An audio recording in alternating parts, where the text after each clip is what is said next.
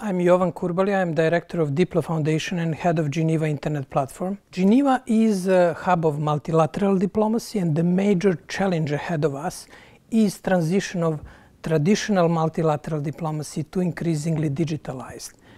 Health is increasingly becoming e-health, commerce, e-commerce, and we, over the next 3 to 5 years, we are going to see transition of traditional policy issues on health, migration, humanitarian, all issues covered in Geneva, to basically highly digitalized. There are numerous trends. One is, let's say, historical, philosophical. Geneva has been the place of negotiation and compromise since 19th century, including on technological issues. Second strength is that Geneva has a capacity, organizational and in the missions, to cover digital policy issues. We shouldn't forget that over the last 15 years, missions in Geneva have been following World Summit on Information Society, Internet governance. Therefore, there is no diplomatic capital in the world with so much institutional capacity to follow Internet governance issues.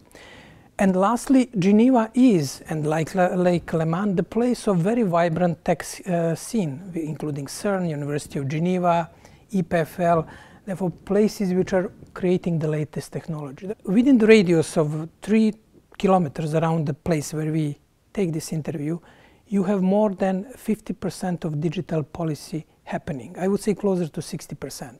Therefore, Geneva is already a leader, and in particular, Geneva is a leader in cross-cutting coverage of issues. You have places which cover specific issues of the internet governance in their silos.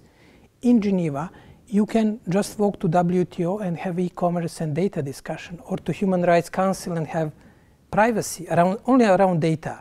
WMO building, which is we can see this building from here, is a place which operates the most complex network of data collection stations, 10,000 collection stations on data, not to speak about CERN.